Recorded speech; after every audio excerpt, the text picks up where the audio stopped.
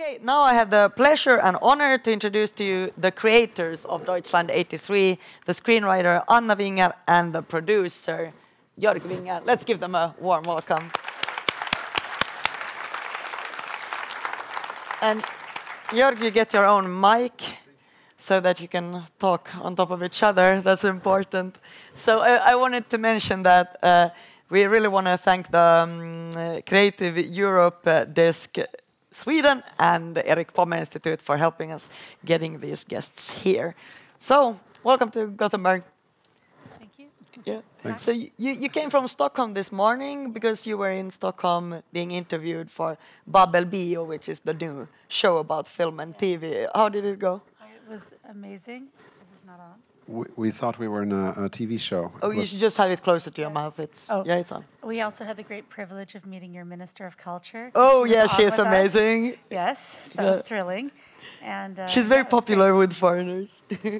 In Cannes, everyone was like, I met your Minister of Culture. She's pretty impressive. She's amazing. Impressive person. So, and then we saw the last 30 seconds of episode 4, actually, when we came back to our hotel. Of Deutschland 83. On TV. So that was very exciting. That's nice. It's like a band hearing their song for the first time on the radio. Okay, so I guess a lot of people in the audience are familiar with your show. It started airing on SVT here in Sweden a couple of weeks ago, in January. But I thought maybe we should start with watching a trailer. And this is kind of a specific. Yeah. It's 5 teasers for 5 different territories, because this is a show that really has traveled. Yeah, I put this together last week for a different conference because I thought this is it's interesting to see how different broadcasters have seen our show and what they made of it and what they emphasize. Yeah, so let's take a look at it and then continue the discussion. And I think maybe we get up and stand on the side so that people can see better.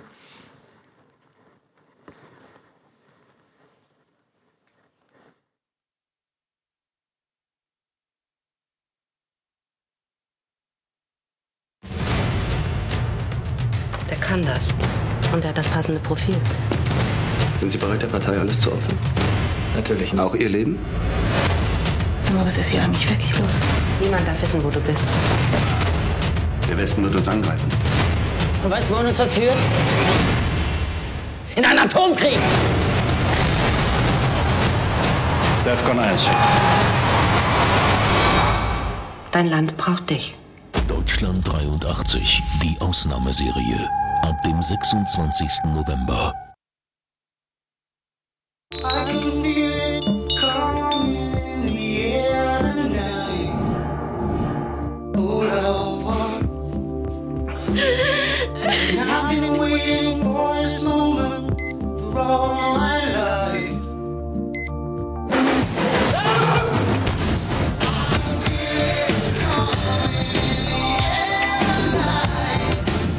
Deutschland 83, 12 januari, Etan. On va devoir garantir la stabilité. À l'époque de la guerre froide, Berlin, à l'image de l'Allemagne, est divisé en 2 blocs, Berlin-Est et Berlin-Ouest. 2 systèmes politiques, 2 doctrines opposées. Au milieu de ce panier de crabes, un jeune espion qui va embarquer pour la mission du siècle. Comment ça, quelle mission? Ton pays a besoin de toi. Et vous, de quel côté êtes-vous?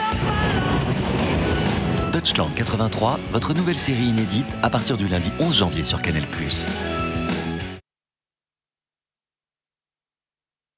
The greatest evil is not done now, but it is conceived and ordered in well-lighted offices by quiet men with white collars and cut fingernails and smooth-shaven cheeks.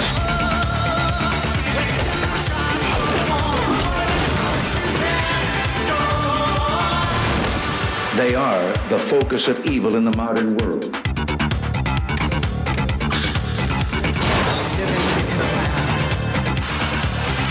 Where sex and horror are the new gods.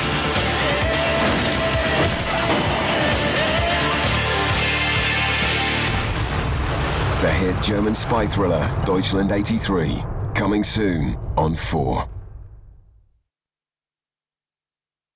This June, learn to pick locks, learn to use microcams, learn to read text upside down, learn the brush pass and love it. Embrace another culture, become a good listener, dress to kill, get the girl. Plant the bug, crack the code, hack the system, keep friends close, keep enemies closer, eat, sleep, brush pass, read between the lines, dodge bullets, meet new people, become the brush pass master, remember what side you're on, watch your back, become a spy, save the world, no pressure. Deutschland 83 premieres June 17th on Sundance TV.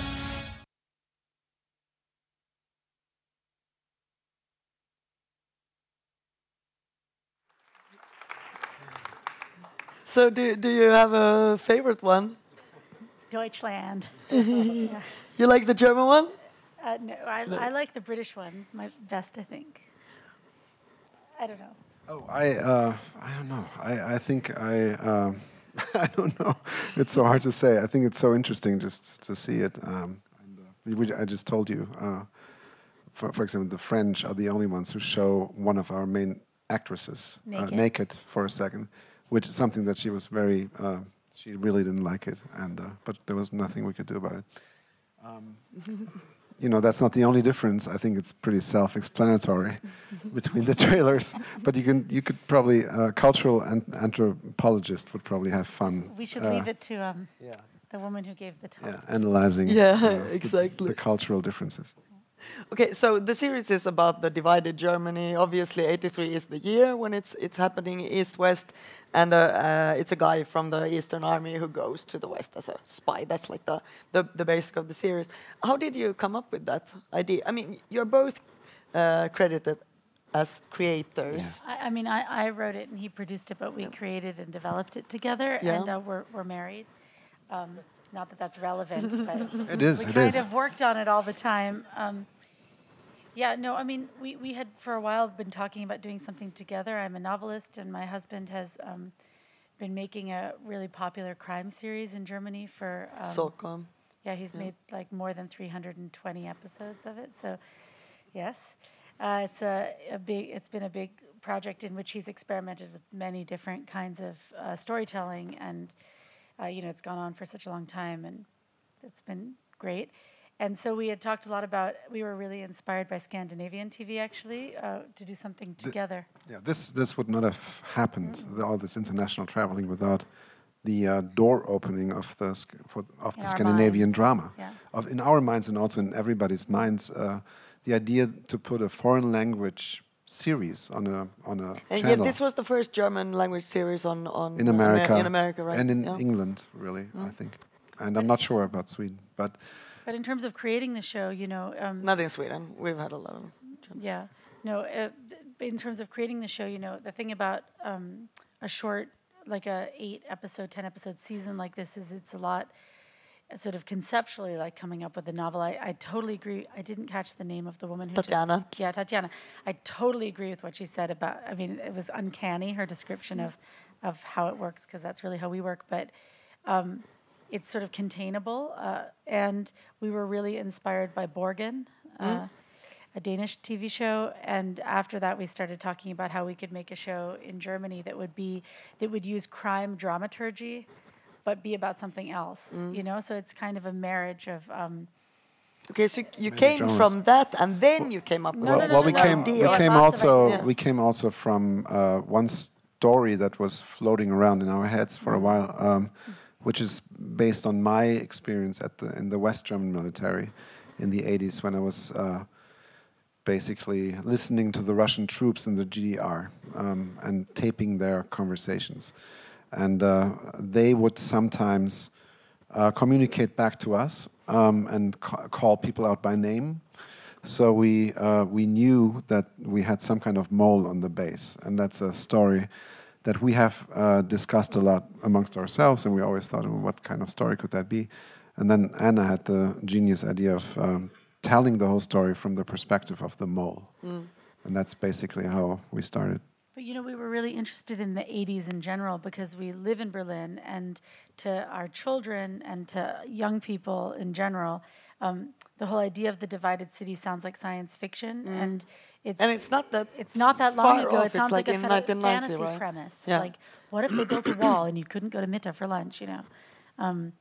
It all sounds like we made it up. And when our daughter came home from school once when she was 7, and she said to us, there was a wall, and we said, where? And she said, right here in Berlin. And we were like, what happened? And she said, they knocked it down with their hands, and then everybody hugged. And we were like, right. So we had. And David Hasselhoff sang. Right, exactly. So, That's what happened. It was really fertile ground. There hadn't been a really exciting German adventure. I think maybe as an American, I come to that sort of thing a little bit differently because we tend to make patriotic projects, and there hasn't been a lot of patriotic German projects. I'm a foreigner, obviously I really like to live in Germany. And so that was but we picked 1983, and I think this is maybe part of the theme, or I'm not sure how you would call it, but in part because it was a year that German pop music traveled around the world, and it was this kind of very... 90 Luftballons, yeah, right? And also the Peter Schilling song, Major Tom, which was a riff on the David Bowie song. There was this connection between German pop culture and the world that year that was really special. And if you look at the top 100 of 1983, all the songs are memorable. It's incredible. It was just this crazy moment in pop culture. 90 Luftballons, that's also really interesting because it has, and that's something that dawned on me I while think we it's were... playing in one of the scenes in the first it's in the first episode, yeah. and then it always plays somewhere in the first episode. Interesting thing about this is that it contains the theme of the show, one of the themes. Sorry, Tatiana. It's so funny. Everyone's just going to be apologizing. It's hard to live up to Tatiana's talk. Well, we're trying. So it is about among other things, about a misunderstanding that almost leads to World War III, right? In the song, the 99 red balloons are mistaken for missiles. Yeah. And that kind of thing happened actually in 1983. It happened twice, and we would not be sitting here today if those two misunderstandings, nobody really wanted to attack, but they felt they were about to be attacked. I think that's also something that resonates with today's fears. How much do you fear something, and then how does that make you act towards that fear? That's the theme of 90 Luftballons, and that's also the theme of one of the themes of our show. And you grew up in America. How did you go about researching this world that was back then? You never visited, I guess, East Germany. And I lived in Mexico in 1983, but I'm half American and half British. But I've been living in Germany now for 13 years, and the great privilege of writing about the 80s. It's not World War II. Like, everybody's still alive. Yeah, you can. So there was lots of people to talk to, from politicians. Of course, I spoke with politicians and people who were, in the Stasi and in the BND and in the CIA at the time, but also just normal people, like all of our friends and family, because everybody remembers it. There was a lot of details that came from, one of the. This is kind of a cute story, but. When we first started researching this, working on this project and talking with people about how afraid they were in the 80s, like how they felt about nuclear war on different sides. And I really agreed with something that she said, I guess Michelle King had said about The Good Wife, that, one of the great things as a writer about screenplays is that you can represent all different sides of the equation, So we always said, when we were doing this, that no one is evil on our show. Everybody is doing this because they believe that what they're doing is the right thing and is making the world a better place. And that was, all of our characters are coming at what they're doing from that perspective, whether they're working for the East or the West. And, that's hard to maybe realize from today's perspective, especially for younger people. But in 1983, there were still a lot of people who thought that socialism might be winning this Cold War in the end. So you're not only a producer that has produced 300 episodes of Soko, you're also you lecture on the development of drama series at Filmakademi Baden-Württemberg. And you said you developed this together. Yeah. So how come you're still married? No, it was pretty cool, actually. I mean, people always ask us about that, as if it's really strange. We had never worked together before. Over the years, I had written a few episodes of his show. Yeah. But that was different because there was a clear hierarchy that he was like my boss. And it was definitely writing to his show. Yeah. It's a different thing to write. And now it was your. To someone. Now it was we were doing it together. It was a shared vision, I would say. Exactly. No, it wasn't. Well, we got to know each other again, I would say, over the course. We turned our house into, a writer's room, and it was intense at times, but I think it was a really great experience. I can only recommend it. We're being interviewed actually by this woman who's writing something about this, and she had just interviewed the Kings. So I'm really curious to read the interview because I would like to know what it's like for them to work together, because I guess there aren't that many. They're also married couple. Yeah, the people who make The Good Wife, Yeah. So let's talk a little bit about the actual production. How did you go about doing? Did you have a showrunner? We kind of shared those. I mean, it's one thing is I was really interesting to hear what Tatiana had to say. First, I wrote the pilot on spec, and I truly believe that a pilot is the opportunity that you have to create this world. Like the pilot is the novel, the pilot is the everything, and you have this chance to really create this world. And then, but from writing the pilot to finishing shooting was only 12 months. So I started writing the pilot in December 2013, and we finished shooting in December 2014. So in that time, and then we had a small writer's room. You got a green light really fast after doing the pilot. It was an unusual situation. Yeah. I was really, and I think this project was blessed in that respect, because from the beginning, everybody we asked if they wanted to participate in the project. And who are the main participants? Well, creatively? No, or money-wise. Well, money-wise, yes. So RTL is the main, is the broadcaster. Yeah. They came on board very early because they trust UFA Fiction with our track record. They know us very closely, and so we had that advantage. But they also really in the first meeting in the room, they thought, oh, this is because our audience, and this is probably true for most audiences, they're in their 40s and people who watch TV nowadays, linear TV, are in their 40s and 50s, and they were young back then. So RTL immediately understood this is something where you can travel back in time, not just in the stories, but also in the music. Yeah, and nostalgia factor. It takes you back. Yeah, I guess everybody who hears certain songs from the series can't even help it, but he's immediately taken back to that time. And so that was very clear. We got a green light for 8 scripts. We hired 4 writers. The whole writing process took place in English.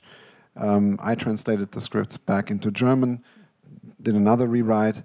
The director came on board, was very crucial in the visual development, together with his cinematographer. And also this has to be said, I think that here we can, what I really appreciate is the German craft and all the different heads of departments. I think the production the set design. I've never been to East Germany, but it looks very detailed and correct. Yeah. And our costume designer also. Yeah. I mean, the thing, in terms of show running, I think we speak each other's language, but we write in different languages, so it was very good to work together in that way.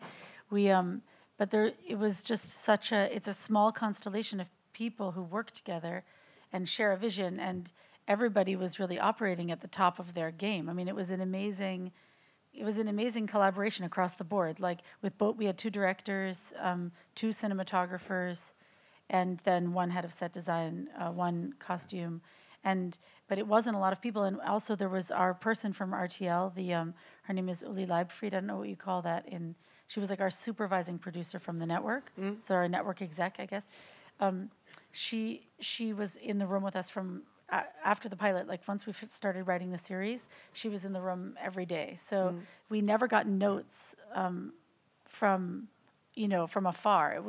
Everything was very, we were all very intimately involved with one another the whole time. And we were able to do.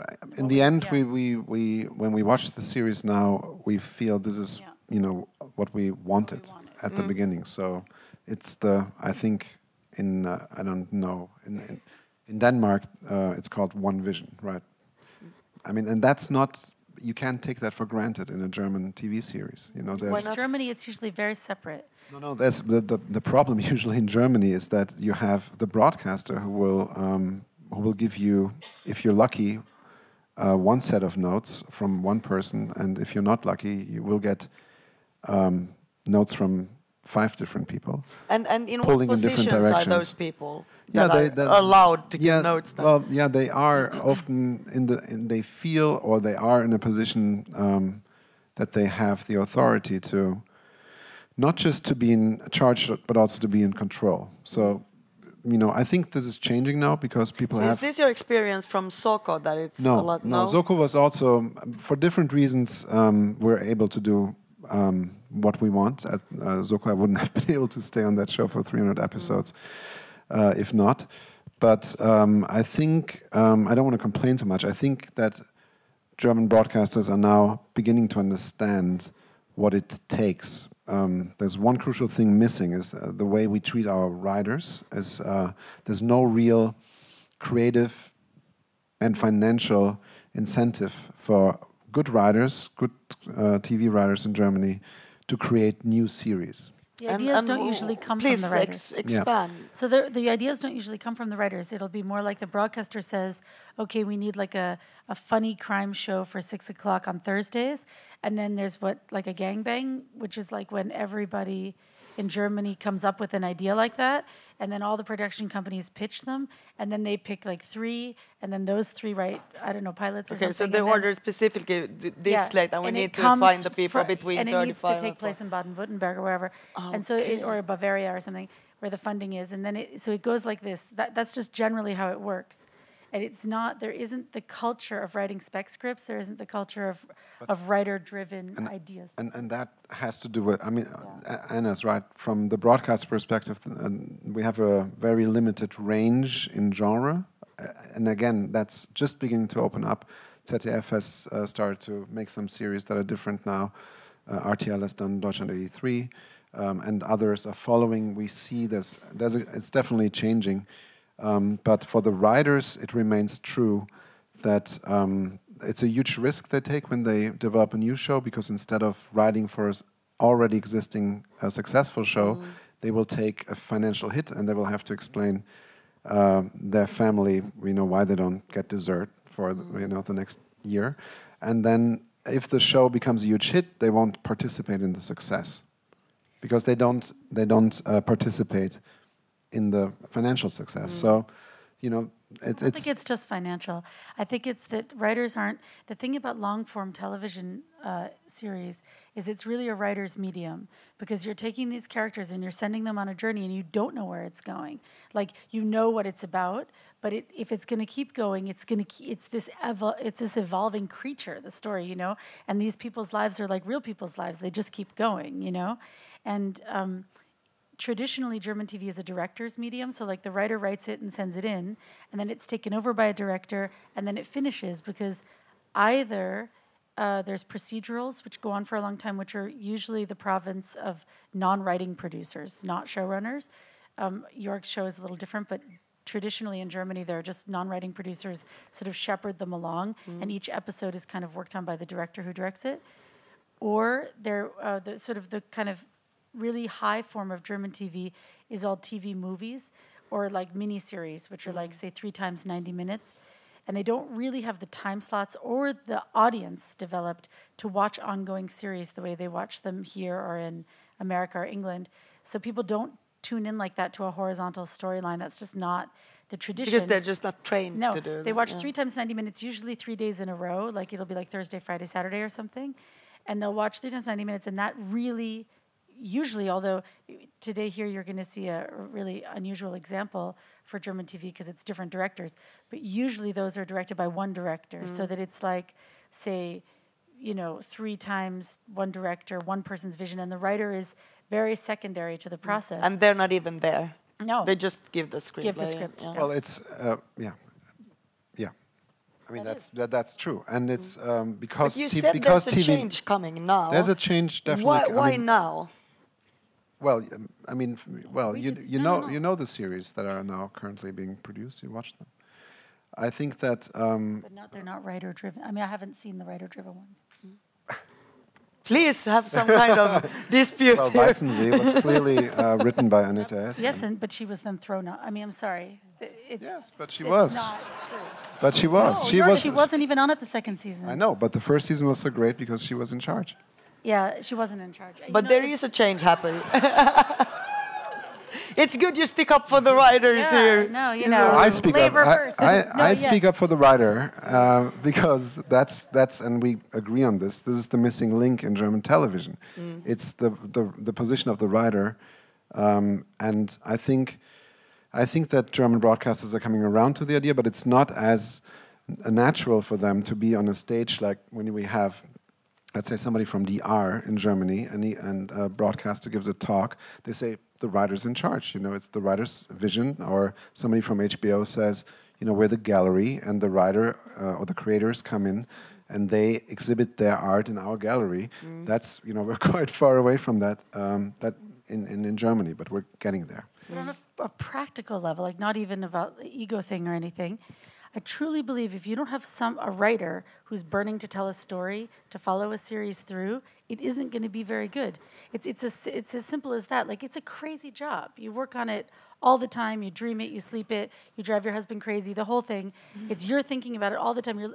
And for me as a novelist, you know, it was my first experience working so closely with actors, and that was. So you were on set, and we did read-throughs also before, and we worked with the casting and like finding, for me as a writer, that was a kind of miraculous relationship because you're so close to the characters in your head, and then you meet the actors and they're just as close to these characters, and that's this incredible extension because as a novelist, it just ends with you, and then when you meet the actors and they bring these characters to life, and they're the guy who plays Schweppenstätte, who's one of the heads of the Stasi, I remember when we first started talking about the character, and we had like many long lunches discussing the character, he was like, I feel like he lives in a really messy apartment and he never washes his dishes.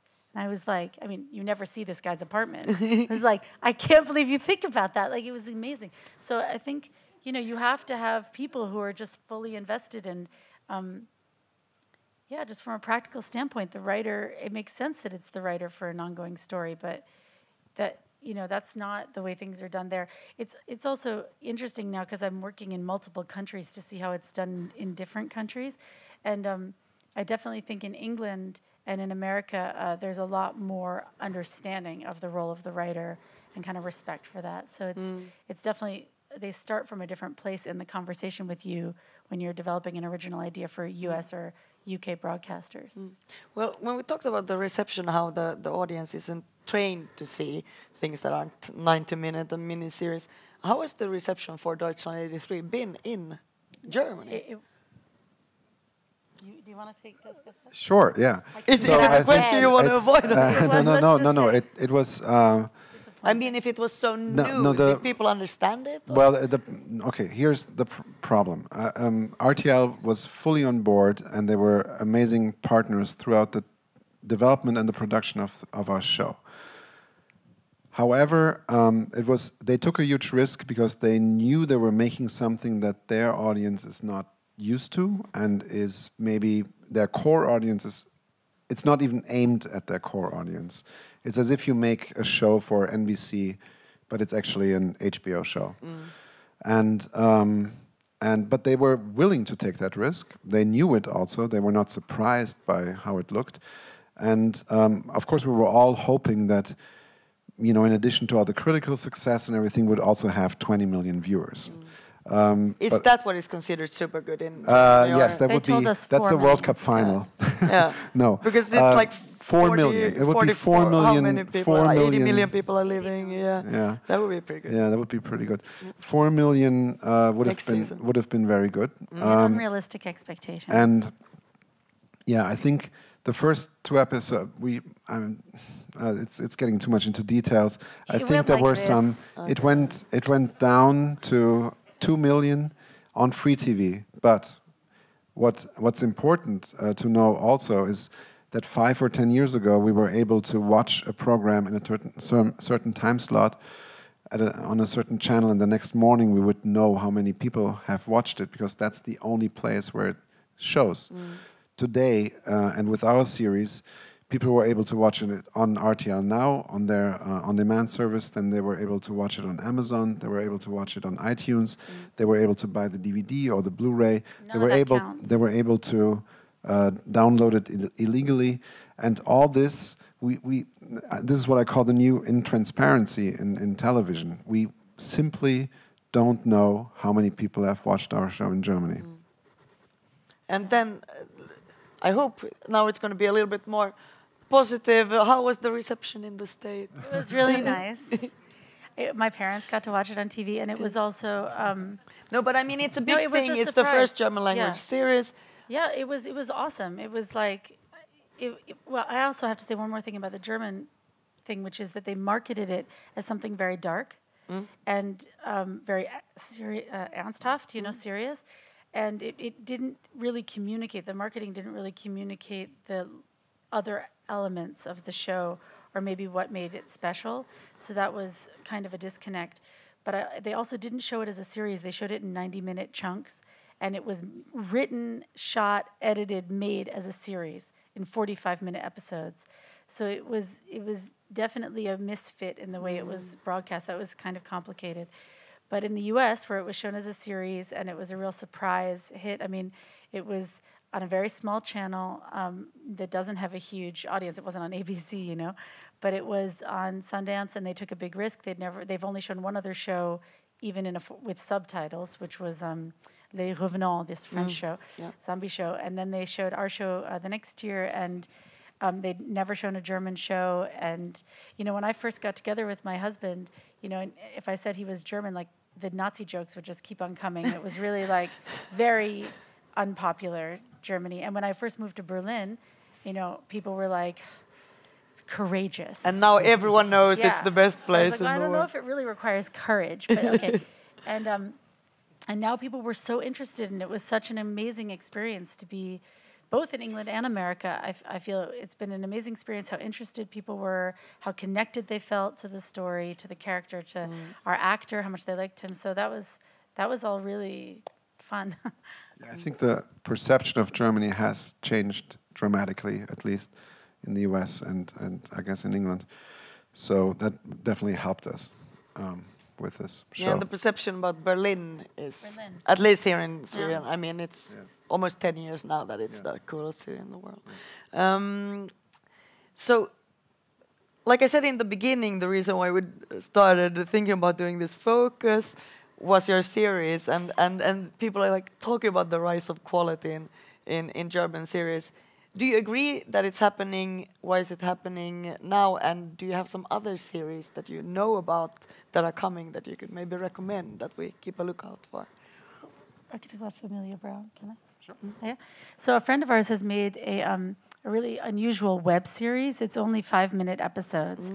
He made it for ZDF. Again, they took a real risk with that because it's about neo-Nazis, and it's a comedy. And it's about neo-Nazis. Sounds like a good paradox. Well, and in Germany, it's a big deal to make a comedy about neo-Nazis. And it's about a young man who basically had sex with a woman from somewhere in Africa. I can't remember where she's from, like 6 years ago when he was drunk. And she shows up on his doorstep and says, "I've been deported, here's your child." And he's like, "My friends can't know, like, oh my God, I have a black child." And it's about his relationship with his child. And it's really funny. And one of our daughter's friends from school actually plays the child. And what's it called, the series? It's called Familia Brown. Okay. And it's Familia Brown. What's amazing about the show is, like, you laugh, you feel truly horrified by part of it, and I cried in part of it, and it's only 45 minutes the whole show. It's these very short episodes that could have been much longer. It's not like watching a it's not all these little snippets. It really feels like fully realized episodes, and the characters are amazing, and the acting is amazing, and it's very moving, even though it's funny, and it's about something pretty gruesome, So I thought that was a real radical departure, and they're going to show. It's also radical the way ZDF is showing it because they're releasing it online. I mean, this is very smart because young people do not watch TV at 8:15 on whenever. They're releasing it first online in its entirety, and then they're showing it after the news, a magazine show on Friday nights. These short episodes, and so that sort of both audiences will get a chance to see it. And I thought that was that's something coming down the pike that's pretty special. So maybe you can say something about do you think this is going on, the quality rise, and then do you have some recommendations? I think it's coming. I think we have some things to change, as I explained that before. We at our production company at UFA Fiction, we're trying to change it from within because what we also don't have strong writers unions in Germany, so that's missing. So the writers have trouble to negotiate their deals. So we're trying to create deals for writers now at our company that will attract those writers to devote more time. Okay, so to it's their own systematic ideas. changes actually. We're trying to change the system from within. Yeah, the machine has to be rebuilt. I truly think that. But people want to do that. People want to do it. Once they get, and this might sound banal, but once they get the money, so that they can devote the time to those projects, they're willing to do this. And I'm curious about two things. One is from our own company, which is a hospital show from the 1880s in the Charité, the world-famous Berlin hospital. I think that's going to be very exciting. And then I really look forward... Does it have a title? Sorry? Does it have a title? It's called Charité right now. It's the working title. And then that's maybe the opposite of what Anna was talking about in terms of budget and length. It's the Berlin Babylon series by Tom Tykwer. I mean, everyone's looking forward to that one. We have been waiting for this for years. They took more time in the script process, which I don't blame them. Everybody should take more time. Where in the process are they now? They're about to shoot now. Shooting in April. In April, okay. And like 2 months ago, there was a rumor that it might not happen because somebody from the broadcaster said on TV that turned around to his colleague and said, "Is this show really happening? I don't think it's happening." And and then Twitter blew up, and everybody in the industry thought, "Oh my God," because they were already building these huge sets in Babelsberg where they recreate the Berlin of the 20s. And I think we'll see something amazing probably, since the people who are involved are great. Opportunity now for kind of I don't know what you would call this, but international shows also, because it's not. I don't think everything has to be simply a German show that takes place in Germany or a Swedish show that takes place in Sweden. I think there's interesting hybrids that are kind of coming up, and maybe something like Narcos has been such a game changer because it was, 80% in Spanish and no one cares, and people watched it anyway, and it didn't matter. People in Germany were watching it in Spanish, and I think that opens the doors to different kinds of, where it's all about character, so it shouldn't all be about country, right? So. And what has been very inspiring, I think, to both of us throughout the last 12 months when we went to different festivals and talked to a lot of people who are in this business of making TV series, is that there's now a global audience out there, and they don't care where it's coming from, where the series is coming from. They're ready and willing to dive into any world, and it turns out to be an advantage to tell stories from a part of the world that hasn't told their stories in this kind of format. So I'm, hugely optimistic that this is becoming a much more globalized industry, with people, co-producing, co-financing, co-writing all kinds of amazing stories. Within the next few years. So one last question. Will there be a season 2? To be continued? Maybe. I don't know. For the moment, we're focused on other projects. It has not been commissioned. Can you say anything about the other projects then? Yeah, I'm writing a show now, and this is sort of an interesting example. It's for BBC America, which is owned by AMC. So it's an American broadcaster. It takes place in Berlin, It's a family drama and a thriller. It takes place in current time, or contemporary. It takes place in Berlin. Yeah, which is great because I think we. I mean, I told you the series that I look forward to. They're all historical, and we have a real bias toward historical drama. In so Germany. I think it's really about time. I have a craving to write something into which I can sort of incorporate things I think about now. I mean, of course, historical things you're always writing about the present anyway, actually, as a writer, but whatever. But the point, what was interesting about what I wanted to say is the broadcaster is not so language specific. Like, they don't care if people are speaking German in half the show. And I think that's a really interesting distinction because, like, working for RTL, they wanted even the people at NATO to speak German, which is, so like everyone who sees our show is like, why are they speaking German at NATO? Did they speak German at NATO? It always comes up, like every time. And I'm like, no, but that's how the broadcaster envisioned it, you know?